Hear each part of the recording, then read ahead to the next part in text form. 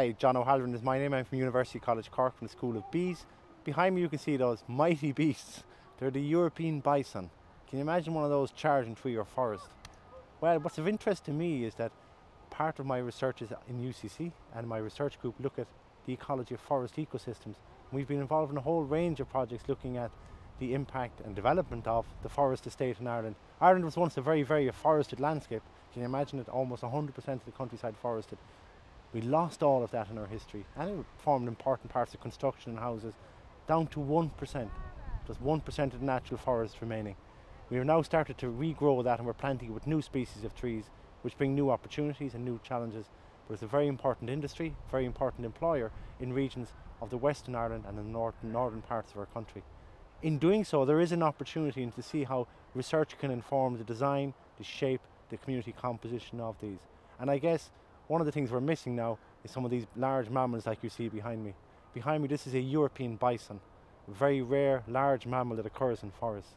On a recent research visit to Poland in the Białowieża National Park, on the eastern side of Poland, on the Belarusian border, these animals roam wildly.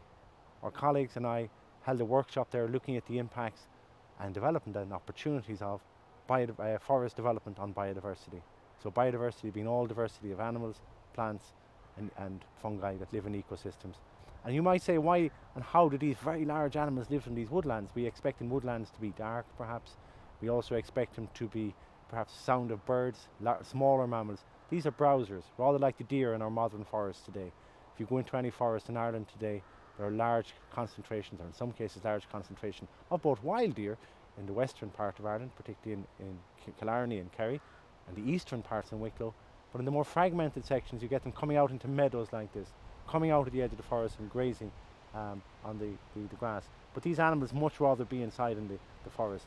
Some of these animals weigh up to 3 tonnes, which is incredible considering they're eating woodland biomass, and they browse. So you're walking through this massive forest in Białowieża. I walked for 15 hours without seeing the sky. We're walking in this forest and you see these almost cow paths as you walk across through the forest.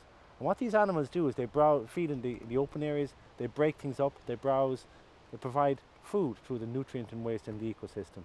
So if you like, what would be really nice if some of these guys could get out of here today and forage in some of the forest around us and give an opportunity to open up the spaces for biodiversity to thrive.